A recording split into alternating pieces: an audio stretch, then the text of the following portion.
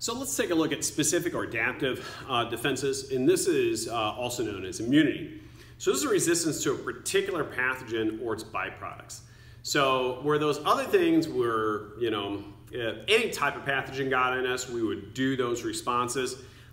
We are going to make specific lymphocytes here for a particular pathogen, all right? So if West Nile gets into you, the West Nile virus, you're gonna develop immunity to that West Nile virus. That's not gonna help you against Zika or coronavirus, all right? You have to develop that immune response all over again.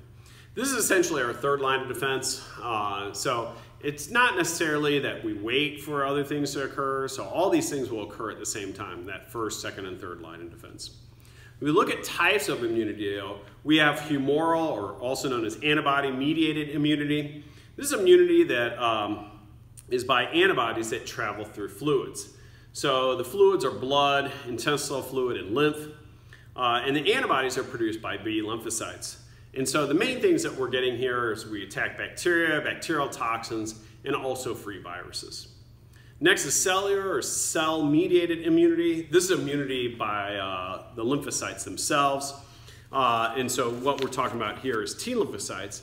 And these are going to attack mainly cells. So they're going to attack infected cells, virus-infected cells, parasite-infected cells, cancer cells, and also foreign cells. All right? And so what they go after is what is known as an antigen, okay?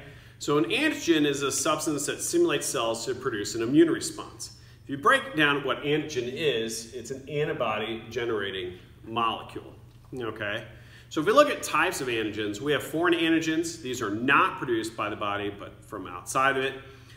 So these are components of microorganisms or viruses.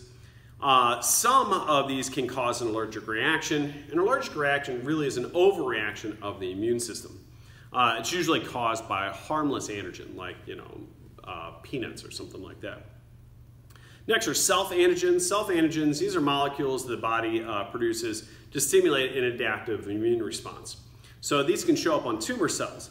If a cell turns cancerous, you can put up one of these things, which is basically a come kill me sign, and our white blood cells will oblige. They can also activate, though, unfortunately, in autoimmune disease. So here the self-antigens stimulate unwanted tissue damage. So basically what's happening here is your white blood cells think normal tissue that you have is foreign, and so they attack it. That's essentially what an autoimmune disease is. Looking at properties of antigens, one is that immunogenicity. So this is the ability to stimulate the proliferation of specific lymphocytes and antibodies is immunogenicity. Next is reactive. This is the ability to react with activated lymphocytes and antibodies. And lastly, they have antigenic determinants, or also known as epitopes. And these are parts of the antigen that are immunogenic. And so these are just kind of highlighting these things. This is the only region on the antigen that stimulates an immune response. So here, the antibodies or the lymphocytes are going to bind to these things. So whatever that particular part of that molecule is. So this is shown, there we go, antigen binding site right there. Okay. So next are major histocompatibility complex proteins, or MHC proteins. These are self-antigens.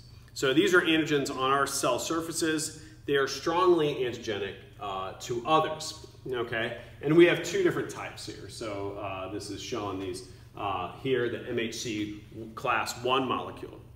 So the MHC1, these are attached to viral antigens on our cell surface, and they initiate our white blood cells to kill the cell.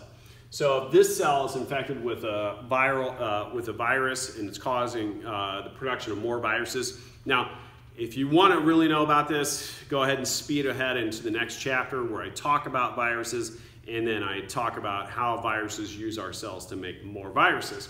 All right, so basically this cell is filling up with viruses, and so what this MHC1 thing is doing is saying, hey, come kill me, and by us killing that cell, it's going to reduce the amount of viruses, particles that are in our body. Next is MHC2 proteins. These are on antigen-presenting cells, or macrophages. So this is shown here, okay? So here, what's going to happen in our immune response, I'm going to talk about this real soon, but what happens here is our macrophage is going to engulf an antigen and also the pathogen that's on it. So here's our foreign antigen, pathogen, we kill it, okay? And so one of the things that we do is we take that antigen, so that's really what's, once again, keying our immune response is that antigen. What we do is we attach it to one of these MHC2 proteins, and we attach it to our cell surface. Because what this guy is going to do, he's going to encounter other white blood cells. And he's saying, we're being attacked, here's my evidence for this, and not only that, here's my evidence that we're being attacked, this is the substance that we're going to use to fight off these pathogens. So they present that antigen with that MH2 on the cell surface.